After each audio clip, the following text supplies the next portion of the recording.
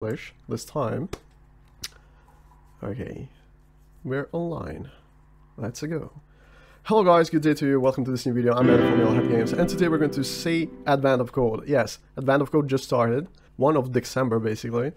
And the fact is, if you don't know what Advent of Code is, there are challenges. There is a challenge each day for 25 days, and each challenge is going to be available after 24 hours. Basically, you need to solve puzzles or mathematical stuff. Yes, that's right, Advent of Code in Godot. Yeah, Advent of Code in Godot. We're going to cover just the first one today. Hopefully I'm going to do good. Anyway, like I was saying, Advent of Code, they are just puzzles about coding problems, so you basically need to find a way to solve these puzzles. You can do it in whatever language you want, basically, and that's totally fine. We're going to challenge ourselves today with Godot, basically. We're going to use Godot. That's our environment, our true home. So I'm going to create a new project, and this is going to be right here, AOC, and we're in 2022. Okay, and here we go. It's going to boot up. Everything is okay, and here we go. We have our project ready to go. So the first thing here is, why doing Advent of Code? I mean, challenges are quite interesting and are quite good, but more important is probably the fact that you can actually learn new ways to solve puzzles, and that's great. I mean, I don't feel myself quite ready for this, or at least I don't feel myself a real coder, a real programmer. So this might help me to find a better way.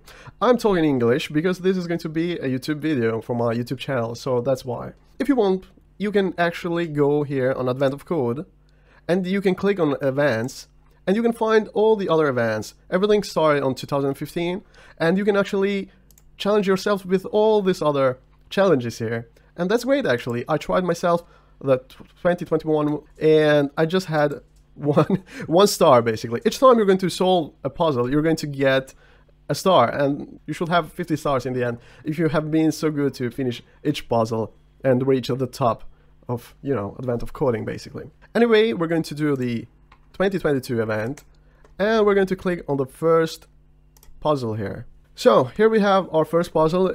Obviously, it's themed for Christmas because we are in the Christmas month, and we don't really care about that because I'm not going to read that. But the fact here is that they introduce each problem a little bit with some background, some lore. And what we need to do is actually to find out which of those helps has more calories, so they know in case of need to whom to go to, basically to ask for extra snacks. And that's fine. And here we have our puzzle input. If we click on this, some data is going to be there for us. And like you can see, here we go. I'm going to grab all this data.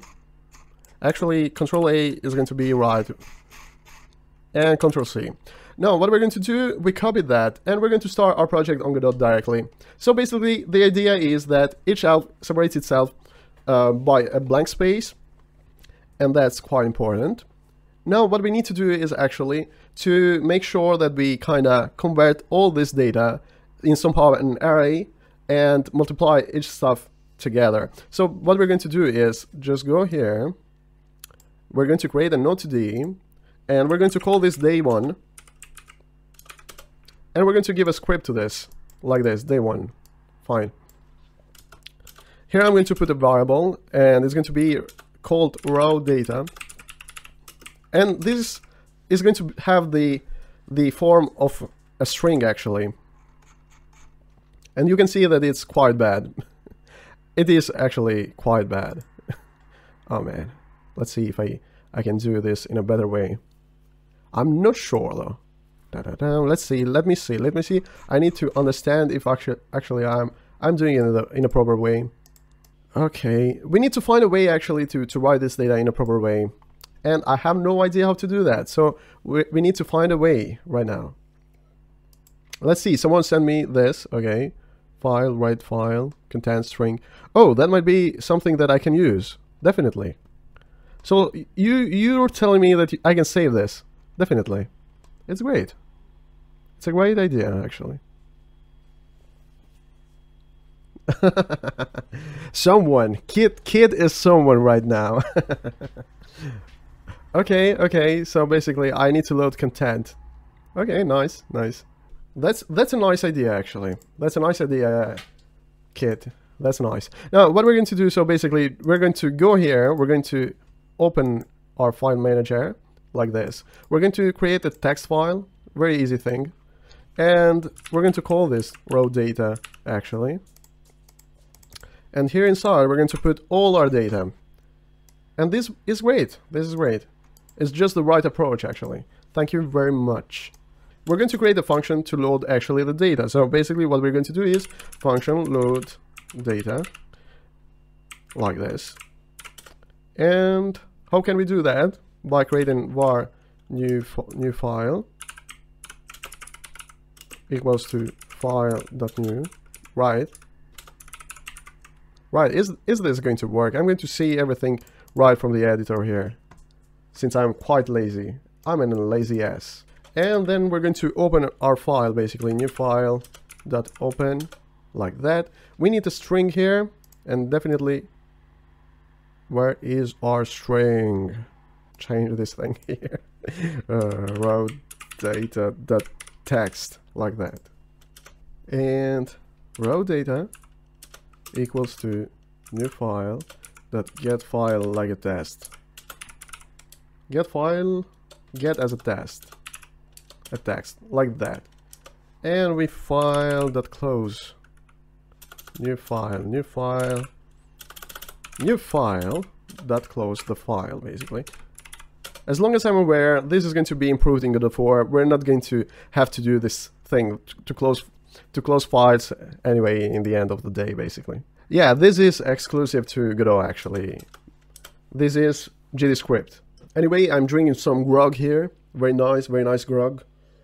Okay, so basically what I'm going to do is just unloading everything on ready. On function ready, we're going to load this data, basically. That one. We're going to load data. Like that. Okay. And then we'll print this data, just to be sure that everything is working. Now it's cold water.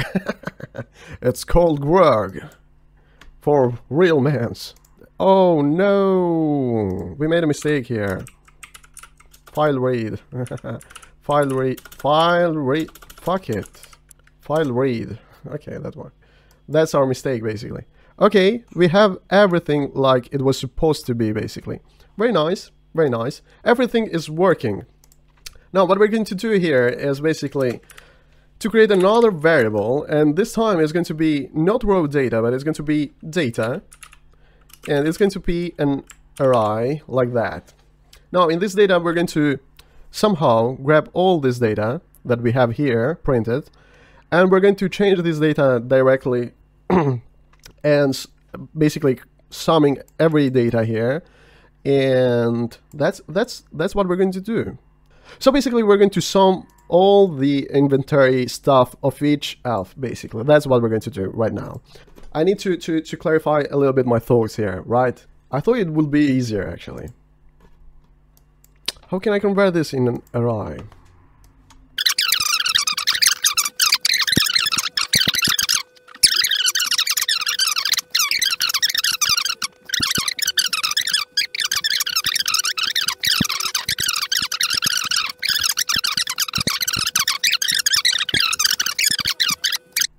How can we do this? I'm thinking if we really need data, basically, but okay.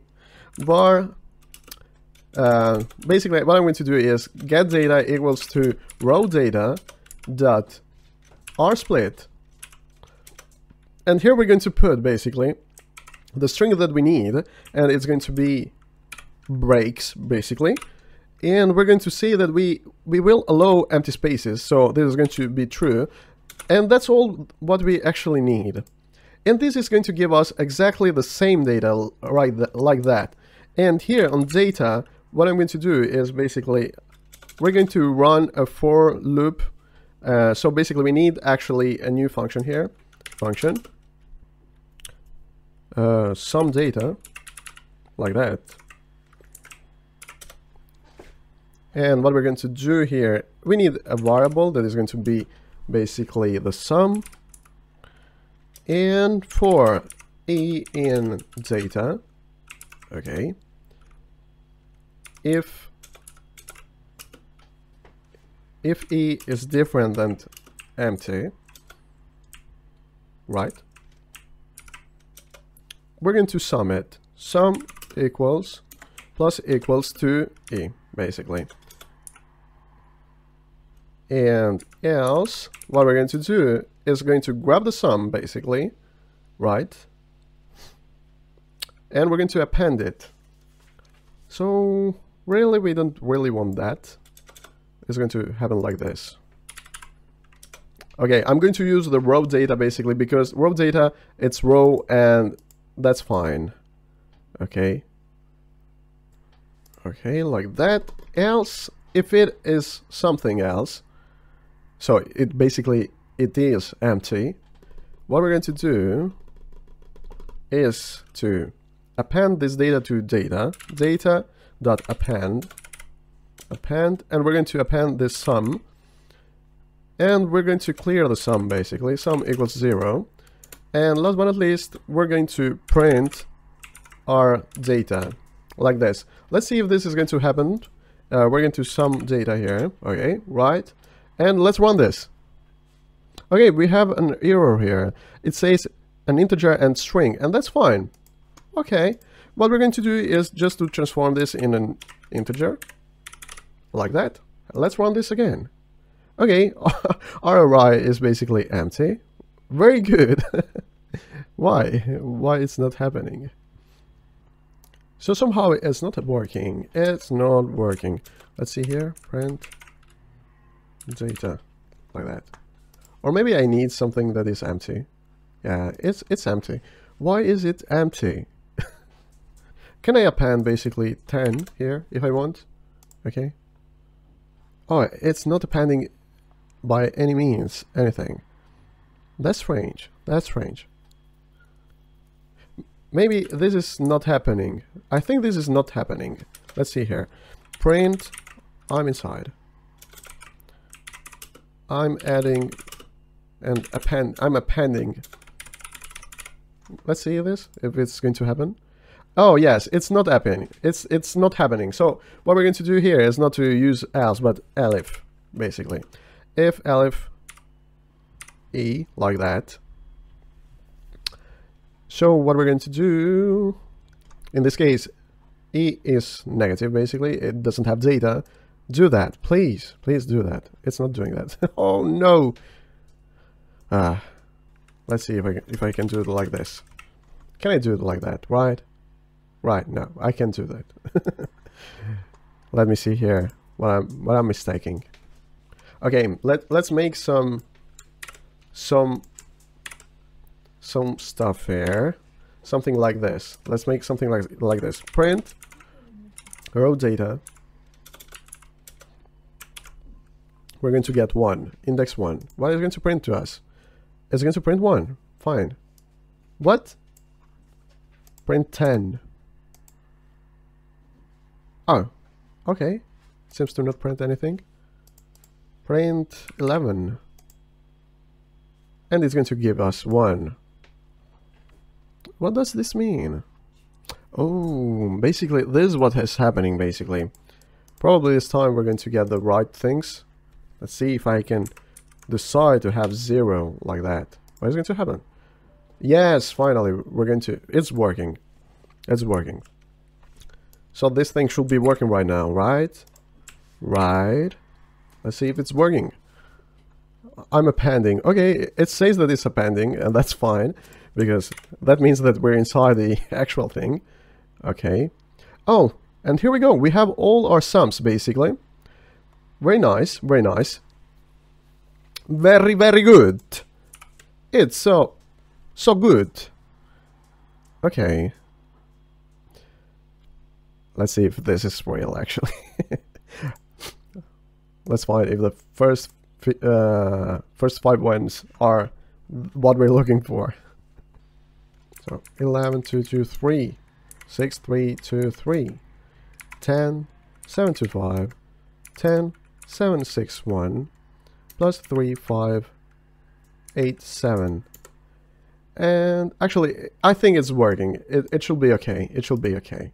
Okay, we're doing okay. We're doing great. We're doing it good. Now what I'm going to do is quite easy actually. I'm just going to order all the data here.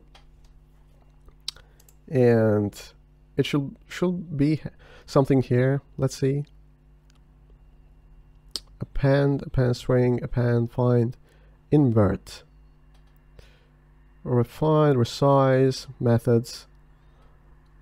Where is the array? I need an array here. Okay. I think that there's a way actually to order things, if I don't remember bad. Count. Okay. Max. Right? It's the maximum value contained in an array. If all elements are... Okay. So basically I just can use max or min to get the maximum data basically. Okay. So what I'm going to do is... Let me see here what we actually are asked to be done. Answer. To begin. Okay. Find the alpha. Okay. So we basically need to find which index is the greatest one. So what we're going to do is here, like this. We're going to get that, resummed everything, and now what we're going to do is data.find. So basically we're going to print data.find. Okay, very nice. What variant? Okay, max. Data.max, like that, right? Is this going to work? Probably yes. Okay. I'm going to give some empty spaces, and last but not least, we're going to print the max data basically. I'm just curious to know which is the greatest data we have here. Okay. Let's see if it's working. Okay, these are the greatest data, and the answer is 185. I think since everything starts on 0, I think that is 186. Okay, that's the answer basically. We're going to put it inside. Okay, so to make it clear, what we did here is grab raw data, and the raw data basically we saved it directly in a text file outside, because there was no way to actually format the data inside Godot but just by pasting it, and it's such a huge amount of data that it's kind of very laggy to have it inside the editor. Then we have another variable that is data, that is an array. Basically on ready I'm calling this function that is called load data. We created this function actually to load the data directly from the file, and we put that as a text in this variable on the raw data, and we closed that file. Now the raw data itself, it has the same structure basically with all the empty spaces and breaks, and we can do that much with that kind of data because we can, it's just a string in the end of the story. So I call another, so I use the raw data basically, I reset it to itself splitted by the breaks, and here we're allowing basically the spaces, and that's quite important. Now like you can see, rsplit is such a powerful function really, because it manages data and gives you directly a pool array, a string array basically, with all this data, and it kind of makes an array for you according to the points you need to break it. Such a nice function. I didn't know about this. So then I called this other function that is called sumData, and this is going to make some you know, is going to make some additions basically. And we have inside of sumData a variable that is called sum, and it's set to 0. This is needed actually just to make sure that we don't get some errors during compiling everything. And then I start a for loop, and I say for I basically, sorry, for I in raw data, so we're getting that data there. Okay, so basically I start a for loop, and for I in raw data, that now is an array basically, and we're going to check if I is different than empty basically. We're going to add to the sum the value of I. Since I itself is a string, we need to convert it to integer. And if if you use the normal else here, it's not going to recognize it. So basically you need to do elif. You need to specify what kind of condition you're going to check, basically. Elif I is different than empty space, basically. We're going to append to data the sum, and then we're setting sum to 0. After that, we print the data, basically. We print data, and we find the index based on the maximum value, basically. So data.find, and here we get the index of the, we find this data.max, basically. Then I give here some empty spaces just to make sure that it's separated, and I print the maximum value that is inside of this array, basically. And if we run this, it's going to give us 185. This is our index, basically. This is our elf, and the value is 72,511, basically. 511. Such a, I can say that. Anyway, the trick here, I think, is since arrays are based on 0 index, they start from 0, 1. This is not right. This needs to be added 1. It needs to be added to this number. So it's 186. That's our elf. What we're going to do is going to give this answer, and hopefully we did everything okay, and it's going to work. So let's try this. Hello guys, Andrew from the future here. Actually, I'm editing the video right now, and I did it. I solved the puzzle, and I just misunderstood what the question was, and somehow I gave the wrong answer. Okay, this is the code, basically is the same, and it gives the right answer. I just needed to add actually the amount, you know, the biggest inventory. That's so stupid of me. Anyway, guys, there's a part 2 as well, where you need to sum the biggest 3 ones. And there's some new data here, like you can see. And I use this function like sort, which is going to sort the data in an ascending way, basically from the smallest to the bigger one. And then I invert those. And by inverting it, by using invert, basically everything inverts from the ascending to descending, basically. And that's such a great thing, because now I have the biggest values just on the start of everything.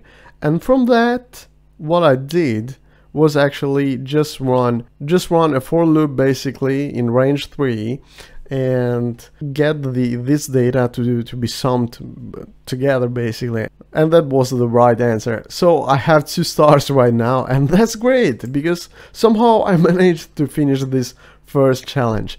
Anyway, thank you very much, guys. Probably the video ends a little bit in such a strange way, but believe me, it was not intentionally did. If you want to come to my Discord, you'll find actually the solution. I just created a section where I'm going to put, you know, each challenge and each resolution, or at least how I do that.